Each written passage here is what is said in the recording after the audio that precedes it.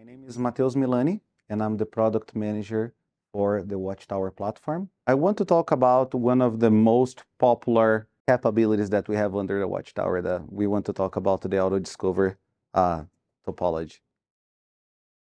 So, WatchTower platform, our platform for observability, where we can consolidate all the contextual data coming from all these different sources in a unified interface to help operators and SMEs to identify and resolve problems quicker on the z/OS environment.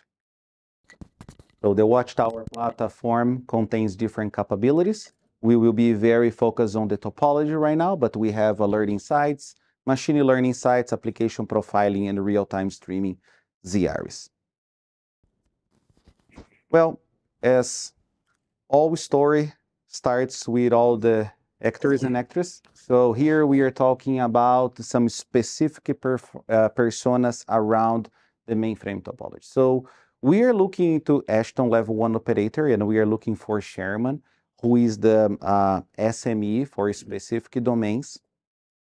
And when we look about a mainframe topology, there are some specific challenges that we hear from customers related to those personas. The first is, when we have problems happening on the z/OS, we look into those problems in a very isolated way. So if we have a problem on the CICS, we look for the CICS problem. When we look problems on the DB2, we look for DB2 data and start investigating.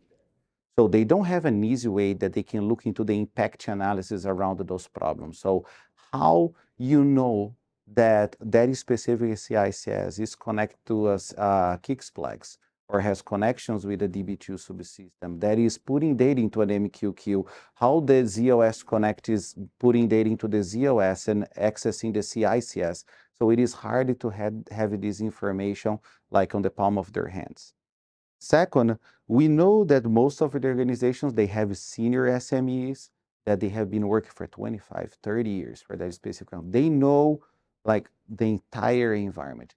However, we have new mainframers and they needed to learn. So we have a long learning curve for the mainframe. So they needed to understand not only about the mainframe technology, but also how the environment is set up, how the pieces are connected, what are the different components that are part of a specific application. So they needed to get the data to reduce the learning curve. When we think about the senior SMEs, they may also need some additional information. So if I'm an SME specifically for the CICS domain, I may not have all the knowledge related to the DB2. I might not need to understand all the deep knowledge about the DB2, but maybe I need some basic information to help me with the troubleshooting. So in that data, maybe it's not available, and you also need to rely on other experts to make sure that you get that information. And for last, asset management. So we know that applications in the environment, they are composed not only by mainframe, but also from other platform assets. And we want to make sure that all the mainframe asset, all the components will be added into the CMDB, the configuration management databases, as configuration items.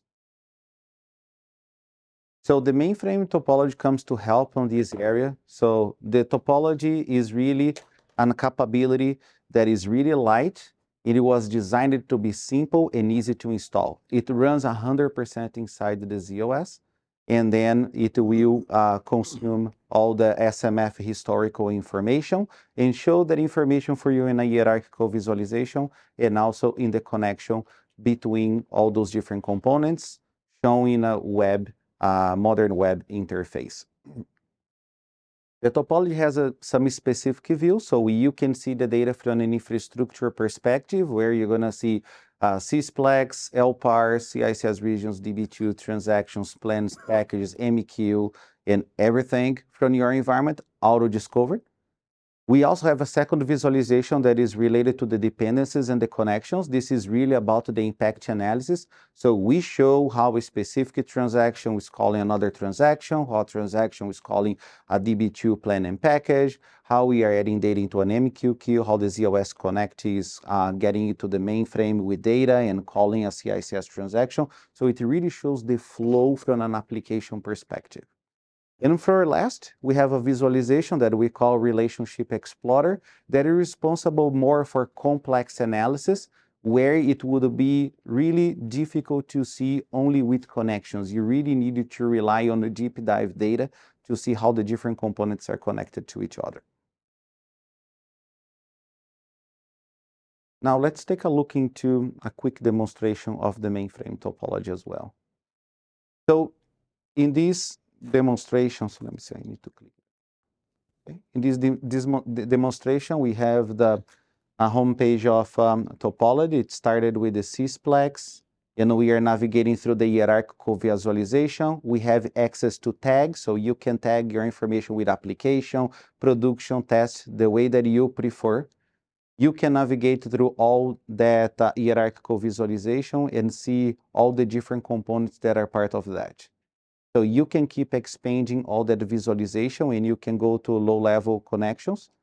And then you really can see how one specific component is connected to the other. So in this example here, we are showing how started tasks, they are connected to each other. So like a transaction is connected with another subsystem that is connected with an MQ manager. But you can continue to go deep, and you can show really from a transaction level how it is connected with other components on the environment. We start small, just showing the first hops of that connection, but then you can keep expanding that information the way that you desire. Of course, as you keep expanding that, it will get more complex, and you see more connections, not only from the components that are on the ZOS, but on how the data is coming and getting ingressed into the mainframe from all the ZOS connector or other IP addresses. So you keep going and like growing that visualization according to the troubleshoot that you need to do. How are you gathering all that information? How do you initially gather the topology? So there is an extractor job batch that runs and reads all the SMF data, historical SMF data, and it processes, load into the database, and then based on the unit of work ID from CICS and other components on the SMF record, we are able to build the relationship between them. And what happens if something changes? Does it automatically update the topology? So you define when you want to get your topology updated. Okay. So there are some customers that are running every day, some other customers every 7 days. So it's really up to the customer and the volume of data that they needed to process that they decide how they want to get the topology updated. So does it have an impact on performance if you run the topology? So when we were at the beginning of the topology, we saw that the processing of the job was considerably high depending on the number of SMF. Now you can parallel your execution. So it reduces considerably the amount of CPU that you use just to run that job on the day that you decided to run it. When you're running that sort of loader process, do you load a month, 6 months, 12 months, or is it just depends? It just depends. So there are some customers that they like to extract data only from the production environment during the business hours, and they really don't care about what's happening at the middle of the night. Some customers, they say that they don't have like big changes into their infrastructure in a week basis, so they run once a week for, I don't know, maybe a sample of 8 hours in one specific day. So it's really up to the customer. And you can decide. So if you have access to the SMF data from all your environments in one single place, you can have just one topology install, or you can like have multiple depending on your business or depending on how many Sysplex you have. So it's like light, it's easy to install, and it really can be flexible and customizable the way that you prefer. You're welcome.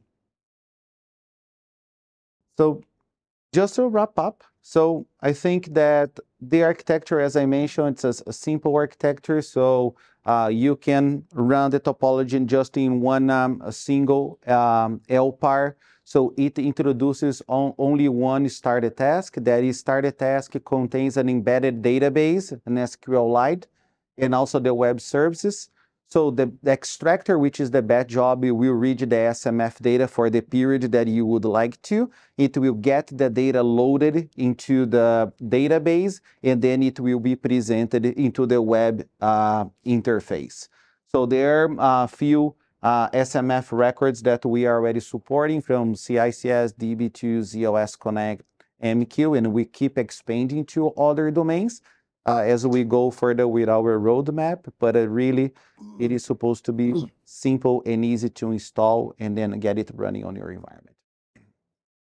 Is the simplicity the reason that you've gone for a web user interface rather than try and pull it into the rest of the GUI of the WatchTower platform?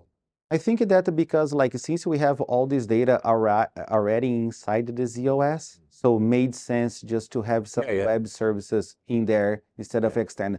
At some point, of course, we want to give the option also to have this data available outside so we can enhance our contextual data. But at this point, considering the value that the customer wants for the impact analysis, it makes sense to keep on the platform. Yeah. That was a good answer. Anna?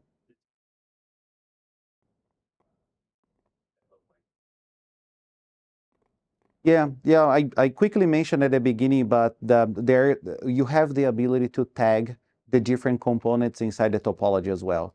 So we can create some rules, and you can say this is for application A, application B, or this is prod, this is dev. So you have the ability to really show and visualize one specific application, multiple applications, just in one single view.